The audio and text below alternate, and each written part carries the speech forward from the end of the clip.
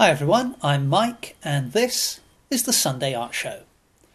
This week I've really been missing the warm weather. We had an amazing summer in the UK this year. So I thought I'd go back to some older footage that I took on Fistral Beach in Cornwall. And if you've watched some of my videos before, you know that I've filmed here before. This last summer, as I said, was amazingly hot weather. So we were lucky enough to be able to get down to the beach a few times. And I was able to create several different paintings. This week I'm actually using a combination of inktense blocks and Atelier interactive acrylics, and then right at the very end I just add a few finishing touches with some watercolour marker pens.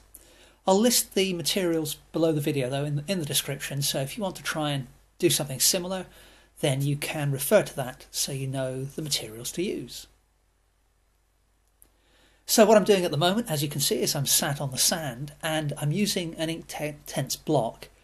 And you can use these in the same way that you use pastels. You can use them to draw, or as you can see now, I'm using the flat of the block to just shade in an area. So because of the fisheye lens on the camera I'm using, it'll probably be a little bit difficult for you to see the headland off in the distance.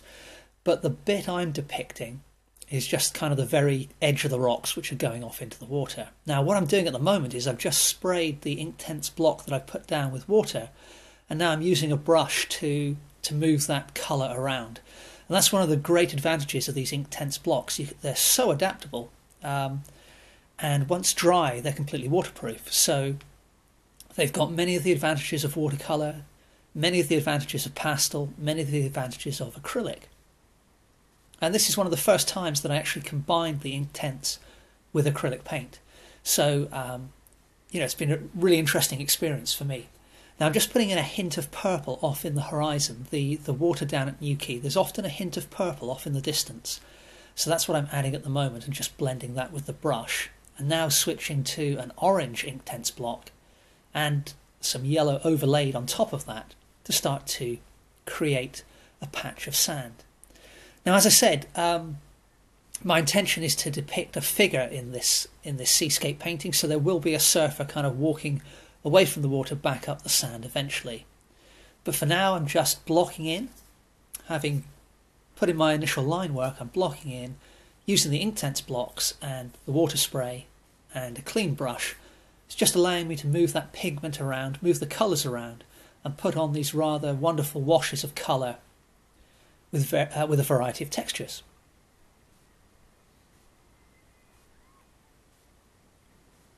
Switching to a darker blue now.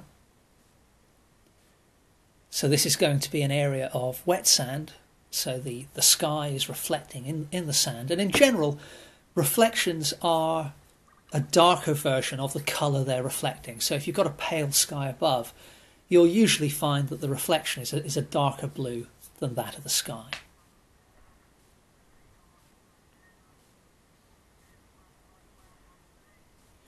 The board I'm using here is the mixed media board by Dalla. So this is the same surface as the mixed media paper that I sometimes use, but it's bonded to a piece of rigid board, and I'm using an A3 size here. And these are perfect for painting outside because, as it happens, this is a particularly calm day. But if it was windy or gusty, then the boards are really good because they don't flap around in the breeze. And as you can see, I'm adding some deeper blues now. If you look off in the distance, you can see the colour of the sea. So the original pale greens and the purple, they were an underlayer. There are definitely hints of those colours in the sea, but I realised I needed to make it somewhat darker. So having put down the inktense block colours as the initial layers, I've now switched to the interactive acrylics. And if you've seen some of my previous videos, you know how much I love these paints. I use them all the time. They're very, very adaptable, and you can be really expressive with them. So I'm using a mixture of titanium white and cerulean blue at the moment. And I'm using that to block in the sky, this wonderful clear blue. I mean, there are a few clouds today, but pretty amazing day down at the beach at Newquay here. And notice that I'm making the blue a darker blue near the top of the painting and blending that to a lighter blue as we come down near the horizon.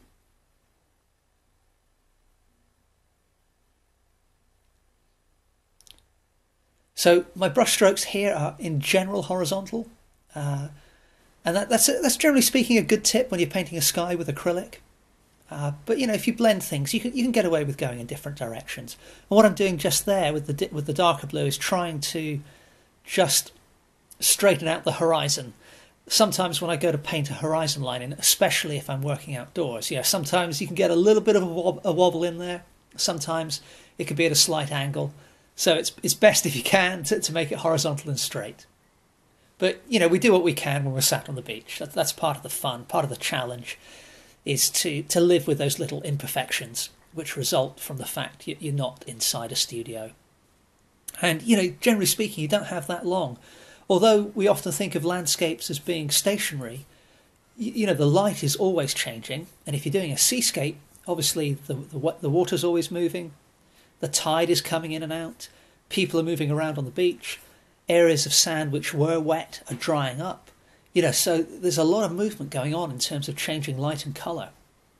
And that's a really good fun aspect of painting down at the beach as well. So I'm using kind of a brown colour now, mixed with quite a bit of titanium white. And I was using that to just block in some of the rocks that you can see off in the distance there. And I did that initially with a bit of a dry brush, but I'm coming in a little bit heavier now with the paint.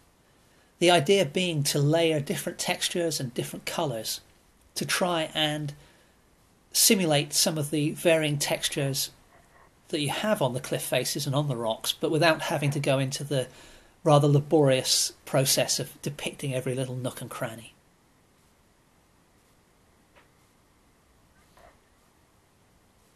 As you can see, I'm using a flat brush here today, and typically I will use flat brushes for most of my paintings. At the very end I might switch to a small round brush for some details, but I find the flat brush is really adaptable, and as you can see I'm just kind of feathering in a little line, a narrow line there, but then with a slight change of direction I can put down a thicker mark. So, for very loose, impressionist, outdoor work, a flat brush is difficult to beat, I think, for me. So I'm laying in some of the darker shadows now, where the rocks meet the water. Sorry about the little bit of noise there. The camera's mounted on a headband, which is on my head, but because it's such a hot day, I'm wearing a hat to, obviously to keep the sun off the top of my head. And I think what's happening there is as I'm moving, the camera's rubbing against the brim of the hat, and that's coming over a little bit crunchy on the microphone. But this dark colour I'm using at the moment, it's kind of a purple really, purpley brown. So I've mixed that up with cadmium red, ultramarine blue, and I've probably added a little bit of burnt umber in there as well. So gradually building up the layers on these rocks, picking out little regions of shadow, little regions of light, and very much treating the structure as a pattern of darks and lights and mid-tones. And varying the pressure, I apply the brush to the painting to control how textured a mark I get.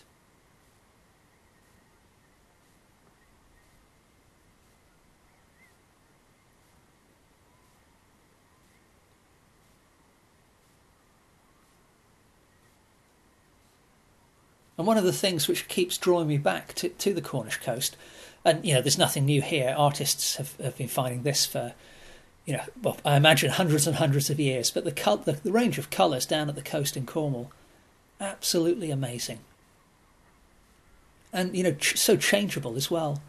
If you ever get the chance to catch a sunset in Cornwall, on the north shore of Cornwall, pretty amazing experience actually. The way the light reflects off the water with the waves crashing in, it really is something to see. Well, we can see that the painting is starting to take shape now.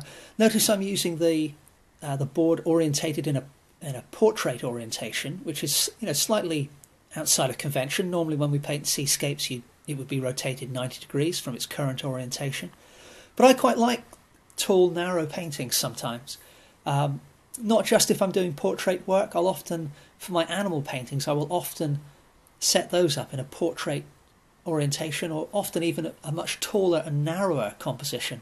And I need to get around to doing some landscapes in a very tall and narrow composition, actually. That's just reminded myself. But in this situation, I really quite like the narrow window you've got on the landscape. It really makes you sort of think, okay, what am I going to include here as I look from left to right across this, expanse of sand and sea? There's a lot of information there. So by keeping things a little narrower and a little more confined, it's a bit easier to sort of just select, right, I'm going to paint this bit.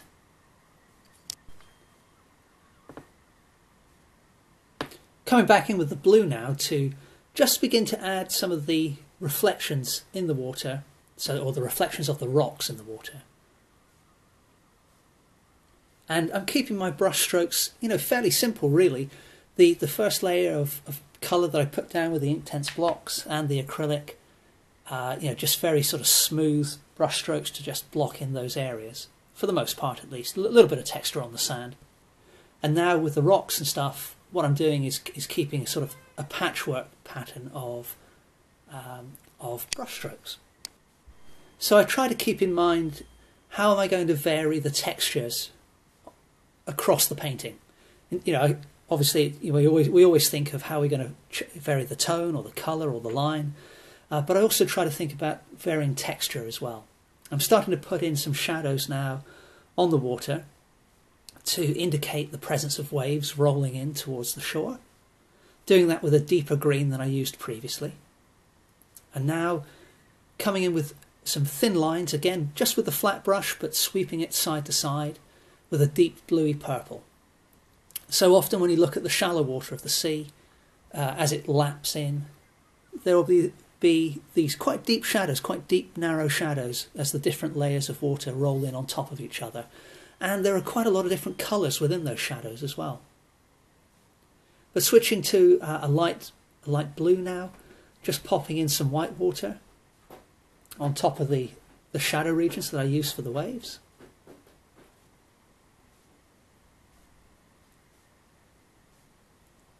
And again, using the flat brush, we don't just have to apply it in a conventional way. We can kind of twist the brush and rotate it, cause the bristles to splay out. Really kind of have some fun experimenting with compressing the brush, flicking the brush, tapping it onto the surface of the painting, long sweeps, dry brush, a whole range of different techniques that we can use with just one brush to get a huge variety of marks. So it really is an expressive little piece of equipment.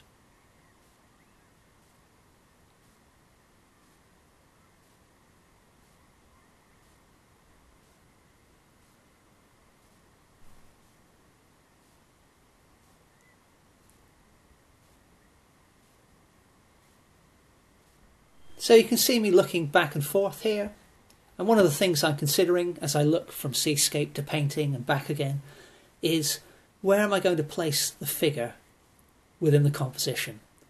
And a good general bit of advice, I think, is to avoid placing that figure or the focus of your painting, whether it's a person or an animal, to avoid the very centre of your composition.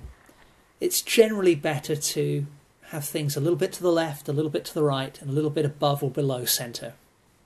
Now, the position you choose is obviously going to depend on the effect you want to get, and what's going on around that central focus.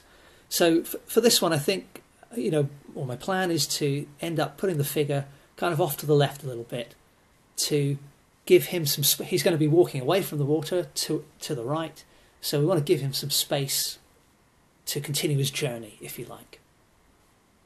You can see I'm just dragging some slightly thicker paint now, another orangey brown mix, to add a little extra dimension to that patch of sand.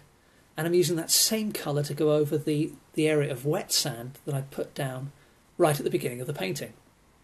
And I'm dragging that in a dry brush style over the wet sand to create a multi-layered effect, and help to suggest this sort of patchwork you get. When water evaporates from a wet beach, it doesn't do so evenly. So you obviously get big patches of wet sand and big patches of dry, but within those there are lots and lots of little puddles of water and little patches of dry sand just appearing. But I'm starting to put in the silhouette of my figure now. And again, yeah, we were talking about movement with seascapes before, so here's another example. Although there were plenty of surfers and plenty of people on the beach today, although I have to admit, for Fistral in the summer, this is actually pretty quiet. You know, these people aren't going to stay still for you to paint. So you're having to make general observations. You know, I might be looking at a particular guy as he walks up the beach, but then by the time I look back, he's perhaps moved and I'm looking at somebody else. So I'm having to make some sort of general approximations here. I don't know if you noticed, but that little measurement I did with the handle of the paintbrush, what I was doing was just comparing the height of my figure to the length of the surfboard, because a surfboard is typically around about 6 feet long. So I wanted the two to be about the same length on my painting, just to ensure that the proportions, you know, are reasonably good. And what I'm doing now is just trying to judge where should I place the reflections within the wet sand. And you can see I'm just doing that by adding a little patchwork of brush strokes. So if you imagine a completely still body of water and a man standing on the shore of that body of water, his reflection would be almost mirror-like, because, you know, the water's completely calm. And the water here is also calm because it's just wet sand, but it's not very deep, you know, and so this kind of, some of the sand is coming through and affecting the reflection, and, you know, there's probably a bit of sea breeze causing some ripples, people have walked through the water, all that kind of stuff. So it's not a pure, clean, mirror-like reflection that we expect to see. Just adding in some highlights on the wet sand now to add to that illusion of reflection. And I wanted to add just a little hint of a logo or something on the surfboard, which is just that little pop of orange on the red board there, just to, you know, give a little bit more focus. So I'm keeping the treatment of the figure the same as the simple loose treatment for the seascape. You know, this isn't going to be a detailed workup of a painting. It's simply, you know, my response while sitting on the sand to being at Fistral Beach and watching the surfers walk from the water up the beach. So keeping things fairly loose and fairly simple to just depict a feeling, really. So I'm just kind of cleaning up the edges of the board now. And here's a closer look at the finished painting. You can see that it's pretty much exactly as it was down at the beach. The only thing I changed once I got home was that I've added a few lines using watercolour marker pen to add a little bit more definition here and there, and add a little bit of perspective as well. But this is a loose depiction of a surfer walking back from the water back up the beach at Fistral Beach in Cornwall. So that's pretty much it for this video. Please remember to subscribe if you haven't done so already, and I look forward to seeing you next Sunday for the next episode of The Sunday Art Show. Thanks very much for watching.